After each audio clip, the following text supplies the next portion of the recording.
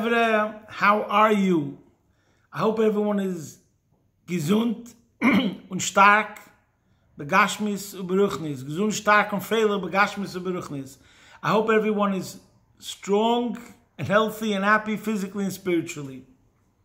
Today we're going to speak a thought for the week for Parshas Shemini. It's Erev Shabbos Kodesh. Today is Erev Shabbos Kodesh, Chof, Ches, Nissan. Everyone knows what happened 30 years ago.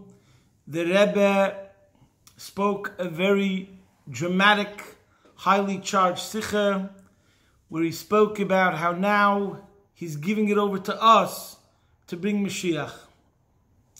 So we'll speak about the connections between Shemini, Chof, Ches, Nissan, and this week we start learning Pirkei Avos. But first, we'll start with the pasuk. Last year, when we were saying Kapitel Kuf Yutes, we started every shir with a pasuk from Kuf Yutes. But this year we're saying Kuf Chof, so we won't use always a pasuk from Kuf Chof, which is very short. We can use any pasuk. So we'll start with Shema Yisrael, Adino Yeliheinu, Adino Yechad. So the most famous prayer starts Shema Yisrael, hear, O Israel. You have to hear, listen, be a makabel, absorb it well. In this week's parsha, we have one of the most famous stories, a very tragic event, which is something which should be discussed in general, the contrast that one of the greatest days in the history of Am Yisrael, Rosh Chodesh Nissan v'Ahi b'Yom HaShmini, when Hashem came down into the Mishkan, was also the day that Nadav Avihu passed away. They were punished. Of course, we're talking about tzaddikim, so it's at a whole different level. And they were punished because they did a sin. So in general, that's something to discuss about how we could have a great event, and that's on one hand. But on the other hand, we have such a story that happens at the same time, and obviously there must be a lesson in that. But what was their sin? So there's many different explanations. But first, we'll read, excuse me, what the pasuk says. Vayichru b'nei Aaron Nadav Avihu ish machtosei vayitnu ven eish vayisimu le'akoteres vayakrivu fnei Hashem eish zara asher lo yitziva oisom. The sons of Aaron Nadav Avihu each took his fire pan, they put fire in them and placed incense upon it, and they brought before Hashem an alien fire that he had not commanded them. And then it says, Vateitze eish melifnei Hashem vateichel loisam vayemusa lifnei Hashem. A fire came forth from before Hashem and consumed them, and they died before Hashem.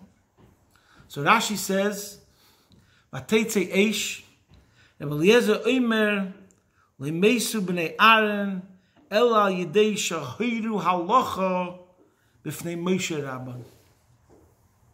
The sons of Aaron did not die, but for the fact that they rendered a halachic decision in the presence of their teacher, Moshe. Rashi goes on to say another reason, but this reason is that they were not commanded to bring this sacrifice. In other words, and it wasn't sanctioned by Moshe, and they decided on their own. So that's the first lesson.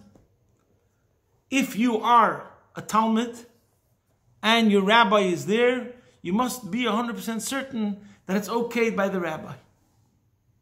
And the Rebbe, in Likutei Sichos, Chelik Yud Beis, Parsha Shemini, speaks about this Rashi, and part of the Sikha, the Rebbe says as follows, that a person shouldn't say, Lam dan ani v'talmud chacham ineni, I'm a scholar, ve'ech eya botel rav, how am I going to lower myself and nullify myself before a rabbi and wait for him to teach me Torah and about the world and how I should serve the Eibishter? I could decide on my own. And the Rebbe says, who's greater than Nadav Avihu? And still, this was their whole sin.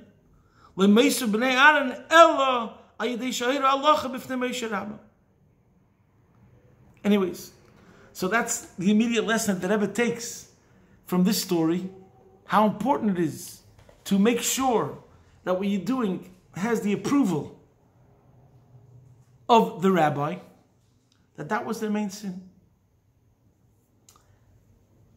Now, obviously, it's on many levels. First of all, a person should have a Rebbe, obviously. But now we're taking it now not only on the level of a Rebbe, but a teacher, a rabbi, Asei L'cha Rav. And this is the lesson that we have to take from the story of Nadav Avihu, at least one of the lessons. There's stories of the Frierdiker Rebbe where he repeated from his mashpia. His mashpia was the Rashbatz, and the Rashbatz would talk about certain chassidim. They used to, like, if you have a chassid who comes along and you say, who is your teacher, who is your mashpia? And he says, I'm a self-made man, I'm a self-made chassid. So the Rashbatz used to call it, and he gave a parable, and it was called Yasam Sapozhnik. What does it mean, Yasam Sapozhnik? It's a Russian expression. And the parable he gave was, there was once a Russian peasant, and he found a pair of tefillin, and he wanted to sell it. He knew it's a Jewish item, some Judaic. So he wanted to sell it, but he doesn't even know what the tefillin are. He's dragging the tefillin by the straps, and the bottom are on the ground. And he's walking along, dragging the tefillin by the straps with the bottom on the street, on the ground. He walks over to the first Jew, and he says, no, you want to buy this? The Jew is horrified, he's shocked when he sees what's going on over here. He tells the Russian peasant, how did you get this? And the Russian peasant has no idea what he's talking about. He doesn't realize how ridiculous and out of his depth he is, that he just answers, yes, I'm Sapozhnik. I made it myself. So obviously, it's impossible. It makes no sense. It's nonsensical. So the Rashbatz was saying the same thing. Imagine a chassid says, he's self-made. He's like that Russian peasant who says that he made the tefillin himself. So you can understand already what it's going to look like. And this is also, we see this point is reinforced again and again in the Pirkei Avos of this week. First of all, we say, Moshe kibel Torah miSinai. The whole point is that Moshe is me'akabel. He's a receiver. He's a good student. And then it's passed on. So there's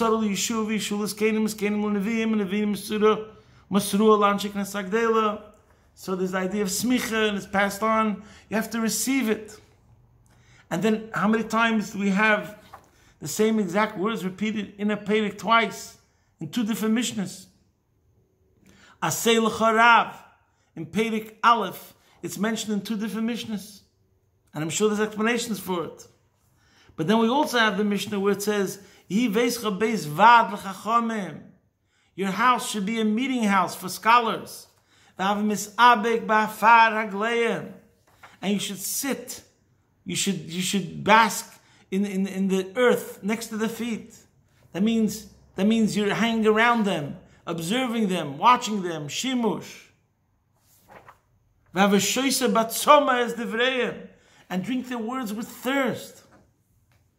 So this is something that has to be stressed again and again and again. What I saw from my mashpiyim, I've mentioned this already before. First of all, from Reb Melech Tzibel. I'm not going to repeat it, but I heard that when he was a bacher, whenever there was an elder chassid that came to the Rebbe, he would spend hours and hours and hours milking this chassid, receiving from him whatever he had to tell about his life history, about the history of chassidim, etc. Interestingly, Reb Yael, who's one of the greatest chassidim that ever lived, and a great scholar in his own mind and a super genius. So, first of all, we hear from him always stories of chassidim that he observed. He always speaks about Reb Zalman Moshe. But you know what's also interesting? There was a chassid, Reb Avram Ayar, who was a very elevated chassid, but for some reason, there was a certain time where he wasn't in favor by some other chassidim. They thought that he did something that was not okay. Whatever it is, it's irrelevant. But guess what? Reb Yael Khan, who's the biggest mekusher to the Rebbe, the one who's the closest to the Rebbe, and so attached, he kept close ties with Rav Avram Mayor the whole time. Not only that, he had a kviz with Rav Avram Mayor a couple times a week. They used to learn, I think, in Rebina. So here's a Biel Khan, scholar par excellence, mashpia par excellence, chassid par excellence. And what is he doing? He's hanging out and learning from a chassid from a previous generation, even though by a very large majority, by some hot-blooded, zealous chassidim, Rebbe Avram Mayor was already seen out of favor, and still Rebbe Yael did not look at what other people thought, and he was makabel from Rebbe Avram Mayor. So that tells you, whoever's a true chassid has a mashpia, has a rav. He could tell you who his mashpia is. He could tell you who's a rav. And that's b'chal, a lesson in life. You want to know about somebody? Find out who is his mentor. Who are your heroes? Who do you look up to? And if you go over to a chassid, and you go over to a scholar, a rabbi, and you ask him, who are your rabbis? Who are your heroes? Who are your mentors? And he can't really say, there's something very, very wrong. And this is what we learned from the Mishnah in Pirkei Avos. This is what we learned from Parsha Shemini. And now we come to Chof Ches Nissan.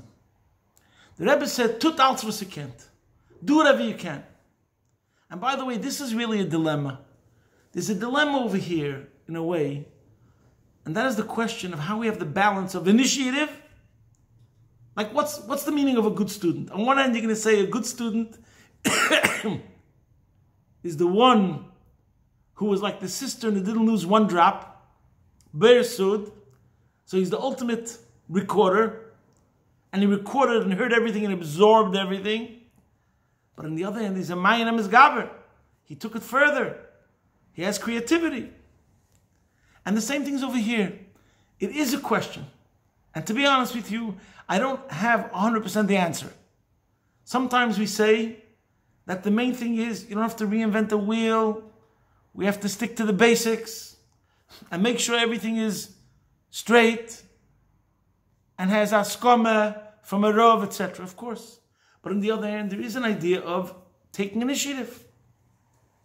Now, when the Rebbe says, tut alts v'sekent, and he said, the only reason he's screaming ad masai is because I'm telling you to scream ad masai. So the Rebbe is saying that till now, it's because someone is supervising you and overlooking you, and therefore you're doing what you're doing. I want it to become your own. You have to take responsibility. True. Agreed. But at the same time, you have to be very careful not to try to come up with any new gimmicks or shortcuts and things that have no real basis. So the real truth is, Asay l'charav, everyone should have their mashpia, everyone have their rabbi. Make sure you ask, consult, and make sure you get the stamp of approval. I'm not here to tell anybody what to do. I'm just telling you what I believe, in my humble opinion, is the right approach. And we have to think about this very carefully. Because this is what it means when we say, what was wrong with Nadav Avihu? That was the problem. What does the Pasuk say? They brought an Eish Zara, an alien fire. So one could argue and say, the fire is good. It's good to have a fire. You have a passion. Excuse me. You have a passion. You have an excitement. You have drive. That's fantastic. Absolutely. But it could be an Eish Zara. It has its origin in the wrong place. It's the wrong time. It's something that you invented. So therefore it could be very wrong.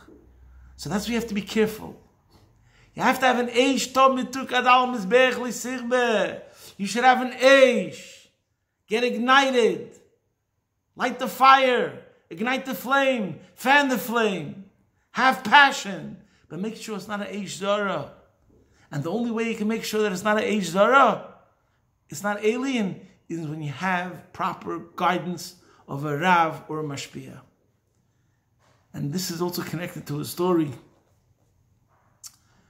of the Rebbe Marash, that there was a chassid, his name was Rabbi Yitzchak Yael Rafalovich, and he was by the Rebbe Marash, the fourth Lubavitcher Rebbe won Rosh Hashanah, and the Rebbe Marash had blown the shofar, and he blew 42 truas. And this was a Rav, the Kremetshuga Rav, and he heard the Rebbe Marash's 42 truas, and he didn't understand why there's 42 truas. So he decided he's going to ask the Rebbe Marash. When he came to Yechidus, into the Rebbe Marash told him, "Was meinst du, as machshava zoros heist nor shtusim va'avolim?" What do you think machshava zoros are? Alien thoughts. Usually, if you look at Musa Svarim and you say machshava zoros are usually connected to things that are the opposite of tznius and not rated G, so to speak, and something which is not refined and coarse and callous, etc., etc., low. So the Rebbe Marash says, no, that's not machshava zoros. What's meinst du? But in Chassidus, everything is more refined. So he says, what's meinst du as machshava zoros heist nor shtusim va'avolim? What do you think machshava zoros are? Thinking foolish thoughts about petty trivialities. The men tracht was men darf nit. When you think what you're not meant to think, afil in kedusha, even in holiness, heistos oich machshava zoros. That's also called alien thoughts. What do you mean alien? Alien to what you're meant to be thinking about at this very moment. So the Rebbe Marash was telling this chassid, when you said the bracha, when you answered Amen to l'shmei kel shofar, you're meant to be thinking about tshuva. You're meant to be thinking about how to get close to Hashem. And what were you thinking about? You were counting the amount of truas that I was blowing. So that was a machshava zara. Obviously, a refined machshava zara. And this is the same pshat over here. Eish zara. Sometimes we could have misguided intentions. Sometimes we could have, great ideas. But it's still an eish zara. So the Eibusher should help. We should take the Rebbe's instructions. Tut alles was can. Do everything we can. That Mashiach should be our reality. And not sleep nights. Being focused on this mission to make it happen. And that we should really care about it. And this should become everyone's mission in life. Kol yemei chayecha, lahavi l'meisa Mashiach. Our entire life is to bring Mashiach. And if we will take it honestly, properly, lishma, l'shem shemayim, then we will definitely accomplish what the Rebbe wants. Begula mitzvah shlema, take it from a yad, mamish. Posting from my home, Be'ez Hashem Yisborach, you're a man in Melbourne.